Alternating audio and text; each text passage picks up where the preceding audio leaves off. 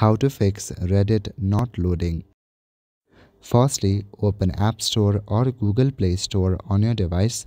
Here, search for the Reddit application and look for any updates that may be available. If there are updates available, then update those, or else go back to your home page. On your home page, open the Settings application. In Settings, you need to scroll down a bit. Here you should see the option Wi-Fi.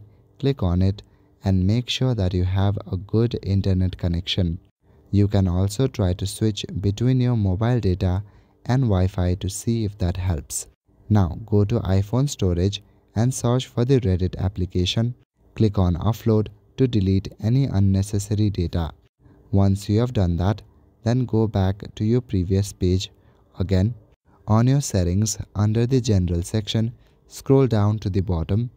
Now at the very bottom, you should see the option Transfer or Reset iPhone. Select the option and click on Reset at the bottom. Select Reset all settings and enter your passcode. Once it is reset, then your problem should be fixed. That's all for today. Thank you.